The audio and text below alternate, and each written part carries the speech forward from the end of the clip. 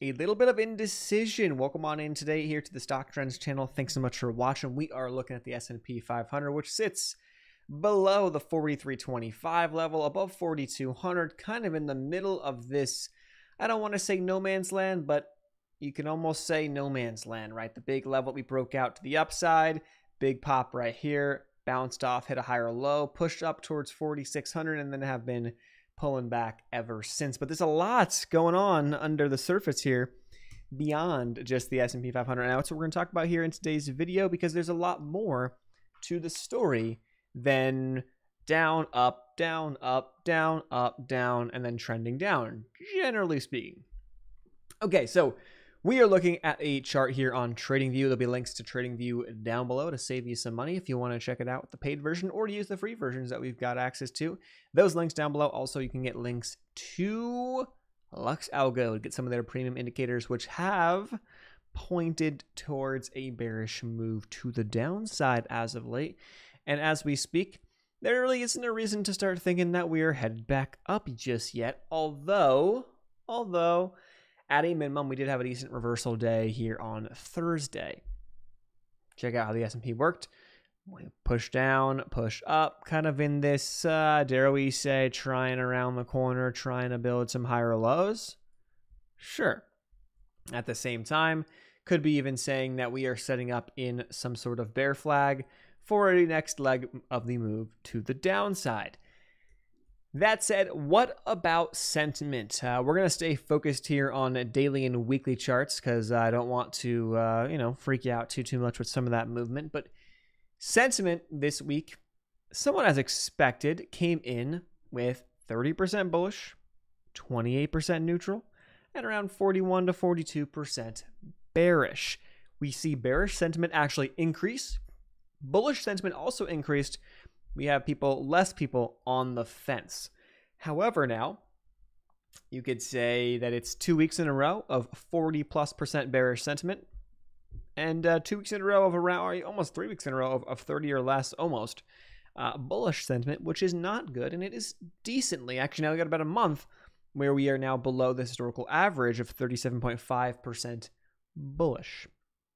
Okay, not to mention we also have a fear and greed index at 24, which takes into account 7 indicators. That's stock strength, momentum, a lot, but that currently sits at 24. Inside of this, I do want to pull up the put-call ratio, 5-day average, by the way, which has been trending up ever since mid-July, when it got very, very low compared to what we've seen the past couple of months, or the past year or so, down around 0.67. It's bounced back up now. It is holding up over 1 the entire, or so far in October, but it got up there in late September. Okay, with that said, let's talk some more charts. Not just the S&P that's important here. Let's talk about the NASDAQ and even the Dow. Is there something to be said? Relative strength, weakness. The NASDAQ, actually, we do see relative strength here. Same thing though, right? You kind of have, a general, gist of the move down, right? You got some lower lows, some lower highs, right? But we do see, as of late, trying to establish some higher lows, okay, as of late here on the NASDAQ. Something to keep in mind. And over here on the Dow, it's kind of looking similar to the S&P. And to be honest, the Dow, you go back to, guys, I don't want to do this to you, but I mean, really go back about a year. Go back about a year. And the Dow is it's pretty much in the same spot. Not necessarily, not that far, but okay, we're on 33.1. So 33,100 on the Dow. You got to go back to around early November. So about 11 months ago, the Dow was right around this exact same level. Coming off the October lows, actually snapping massively up off those October lows to pretty much where we're at right now. Tells you that, a lot could happen in a month. But that was the look on the Dow last year. So the Dow has not really been too exciting here, although it's, got some higher highs, trying to do some higher highs, trying to do some higher lows. Big picture. But that's the deal. Now, where things get more interesting is beyond just the Dow. And so as we start looking deeper under the surface, we look at the 5-day average, the put-call ratio. Here is the 10-year yield. We finally got rid of our channel to the upside, as it's been kind of a bullish, just I want to say about just kind of more of a parabolic move. We're breaking out, we're extending. It's not really holding. You know, we're kind of breaking to the upside here pretty aggressively, and maybe that's ending, maybe it's not. But either way, got a little bit of an upper wick here on the 10-year as this week comes to a close tomorrow. So we'll see how that finishes off by the weekend. Currently sits around 4.712, and we did get up to as high as 4.88 or so, and that actually came early in the pre-market hours on Wednesday, October 4th. So you look around and you say to yourself, well, how can the market go up if the 10-year is this high? And, you know, it would be a fair argument to be said. Now, we talk about the 10-year a lot, and I do want to bring this picture into your reality. This picture, or this look that we are looking at right now on the 10-year, is a picture that you may have seen before to some different degrees. And people may be trying to build narratives behind this. And here's what I would say to this, right? And what I say is narratives, okay, we've broken the downtrend. We are in a new era of rates, right? Rates for decades. Okay, because back to the left here, we are talking about 1980 or so, around that circle. So decades, okay? Take us back decades. It's pretty clear we had a downtrend, and it's pretty clear we've broken that downtrend here as of late in 2022, and now we're holding above that level here in 2023. Okay. Now, this is a weekly chart. You can even go to a monthly chart to get a better view of this. And what I would, at least bring to your attention is that when looking at a monthly chart, understand that these are monthly candlesticks. Like each of these candlesticks now is 1 month. Despite the fact that we have broken the downtrend and have been trending up, we have made a pretty aggressive move, right? From essentially zero, okay, to now nearly 5%. That's an aggressive move. Go back throughout history, we have not seen a move of this magnitude ever, or at least going back to 1980, okay? So given that information, given this data, one has probably been seeing the fact that, rates are going higher and higher and higher, and they'll be staying higher and higher and higher, and that's the trend we are on, and they're never coming down, and we're only going up from here. Here's the reality when you start seeing that stuff, and it seems like everyone gets right on that train, as we are in the midst of a parabolic move, or, a pretty aggressive move up. Okay, we are extending, right? No one sees an end in sight, not really sure how to gauge this. Oh my gosh. It is perfectly reasonable. Like, and we're talking reasonable. We're not talking like what's going to happen because no one knows. And if someone says that they do know, I'm sorry, but why you listen to them? Because no one does. But at the end of the day, right, it's perfectly reasonable to potentially, think of a scenario where the 10-year has broken this trend line. Maybe it goes to 5, maybe it goes to 6. I don't know where it goes. Maybe it keeps going. Maybe maybe the top is in, for all we know. 4.88 is it. Maybe. Potentially in the next couple of years, back test our trend line.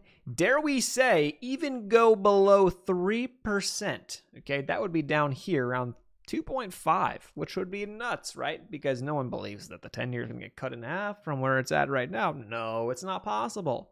It's not possible. We're going up, right?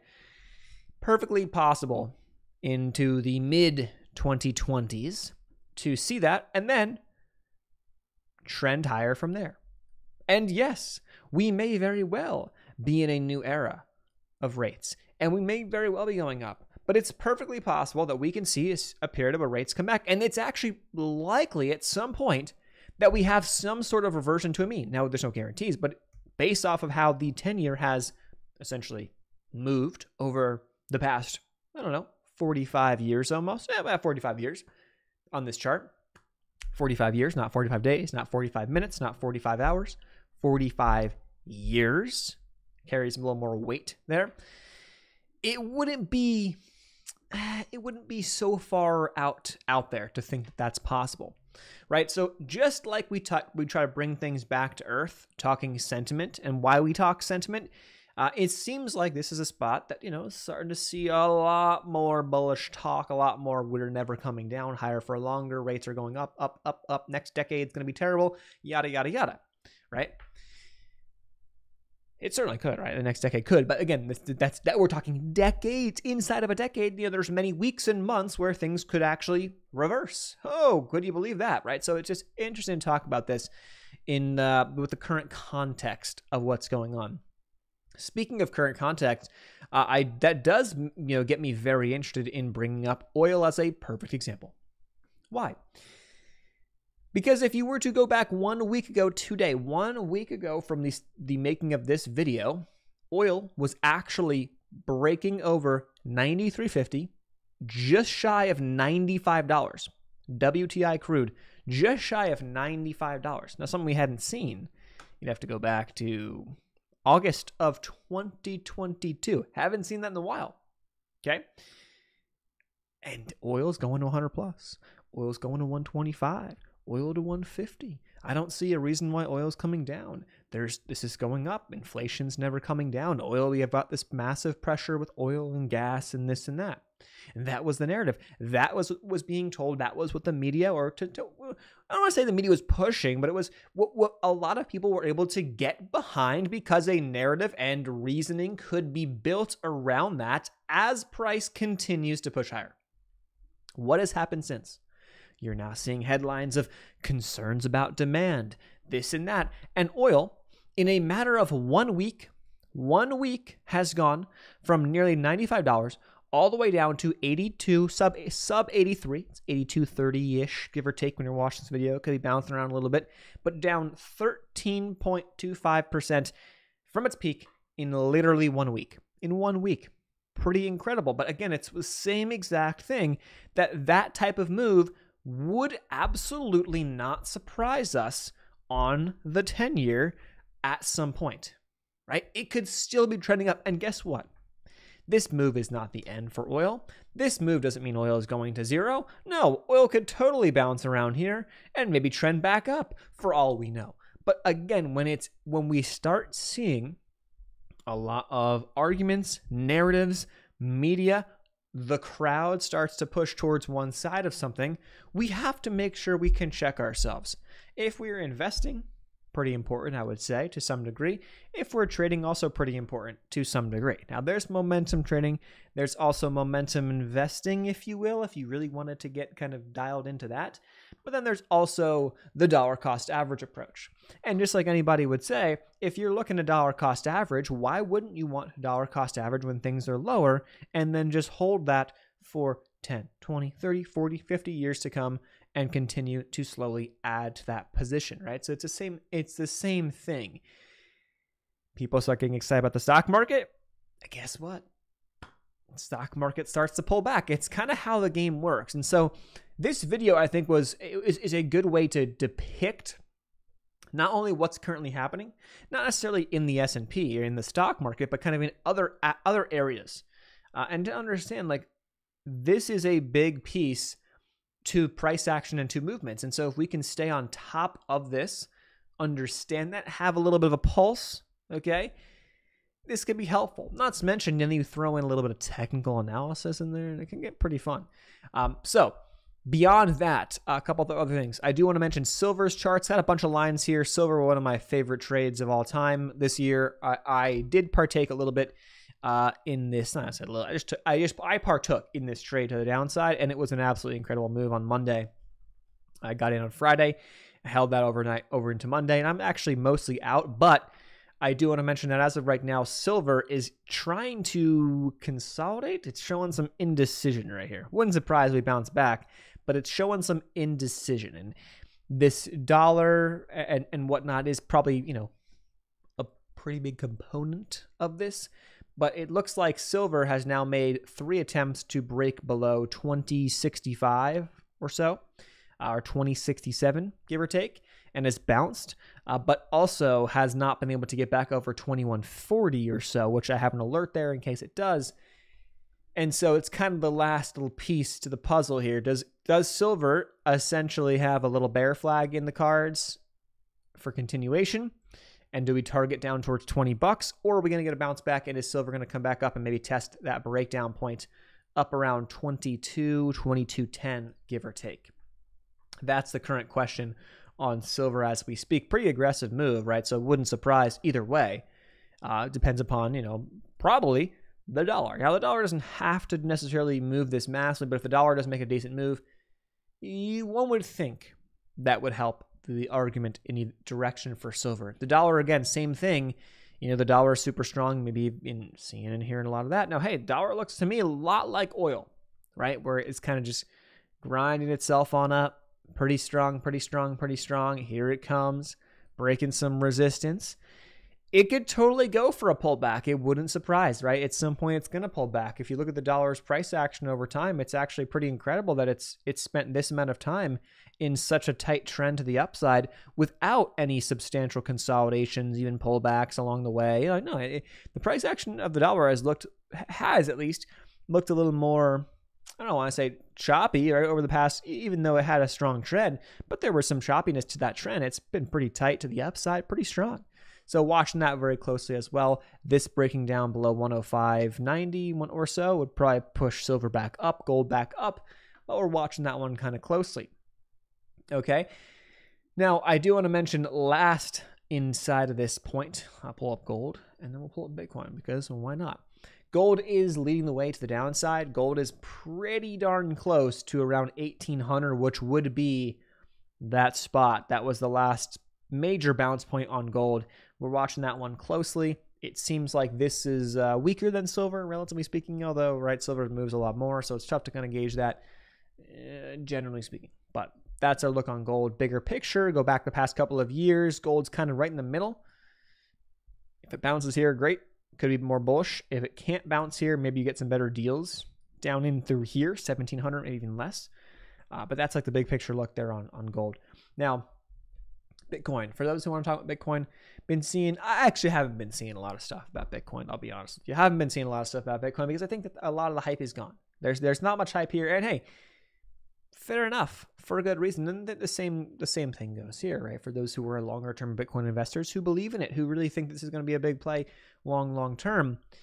These are the times that, it could totally go lower, but these are the times that when no one's talking about it, when it's nice and quiet, that you want to be getting interested. And when everyone's talking about it, when it's going crazy, if it has its next bull run, that's a time that realistically, right, through the nature of Bitcoin, it's not a terrible idea to be locking something in, realizing some gains, because if you don't realize gains, a lot of people have maybe bought in on Bitcoin somewhere up here, never realized any of the gains, and have held the entire way, and they're now underwater, right? Now there's a lot of other coins associated or in the crypto space that have done this times 10 and are much lower. Bitcoin holding value a lot better, I would believe, compared to many other coins out there, but the same concept goes. So I think the moral of the story here for this video is sentiment, right? It's sentiment, and how actually important that can be to use as a tool, not the end all be all, but to use as a tool. So given all that stuff, it wouldn't surprise if we pulled back up on the S&P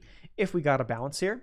But at the same time, the S&P is not insanely oversold, and sentiment is not insanely bearish. It's bearish, don't get us wrong, but it's not insane. A little more further to the downside, and that could change.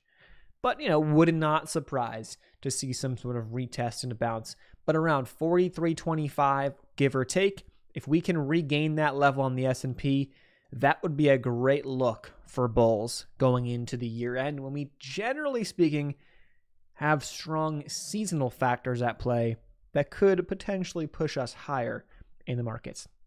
Again, links, resources down below to any of the tools that we like to use, including TradingView, including Lux Algo, and a lot of other stuff in the video description box down below. Thanks so much for watching. Hope to see you guys in a future video. Leave any tickers, any charts you want us to cover in future videos in the comment section like always. We'll add them to our list, and we'll see you guys in the next one. Peace.